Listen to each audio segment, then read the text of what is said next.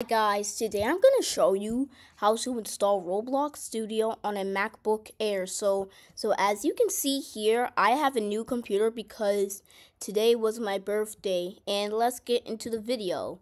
So firstly, go to roblox.com. Okay, so make sure you're logged in into your Roblox account, and then after you're logged in, press the create button, and then press creations, and then press create experience. It'll say checking for Roblox Studio, and then click download Studio. And now what we're gonna do, as you can see here, we have a file called robloxstudio.dmg. Now what we're gonna do is double click on the file. And now what we will do is double click on Roblox Studio installer.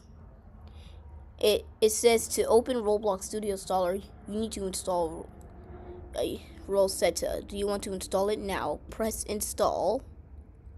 And then what you want to do, if this shows up, make sure to type in your password and then press install software. Then click done.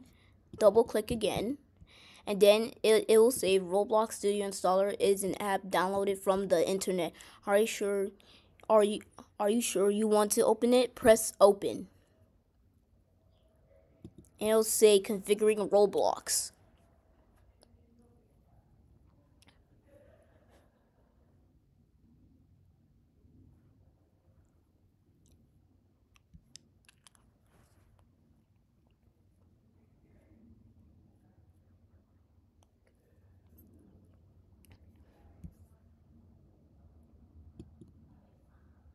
Okay, so now what you want to do is log in into your Roblox account.